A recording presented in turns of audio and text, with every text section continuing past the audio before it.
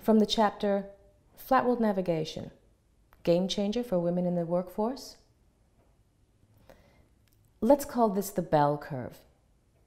It's the effect that entrepreneurially minded women are having on those organizations looking to gain the greatest advantage available from their engagement in the new flat world of business. It is, generally, the natural inclination of women to be cooperative rather than combative, and it is this capability that is so valuable in the DACE, the digital attention and collaboration economies. It is a tendency that should be taken advantage of by all stakeholders, including the women themselves.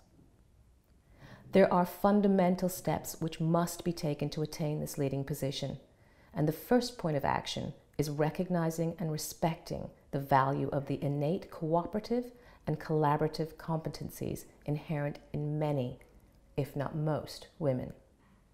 In actual fact, this recognition and respect must first come from the holder of said skills.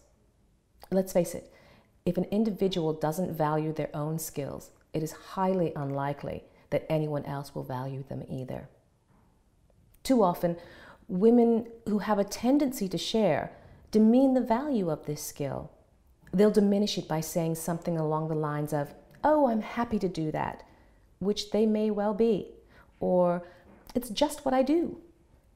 Unfortunately, in the business arena, brushing off the level of skill it takes to create a cooperative, collaborative, safe ecosystem for sharing knowledge assets does a disservice both to the individual and the important roles and functions they fulfill.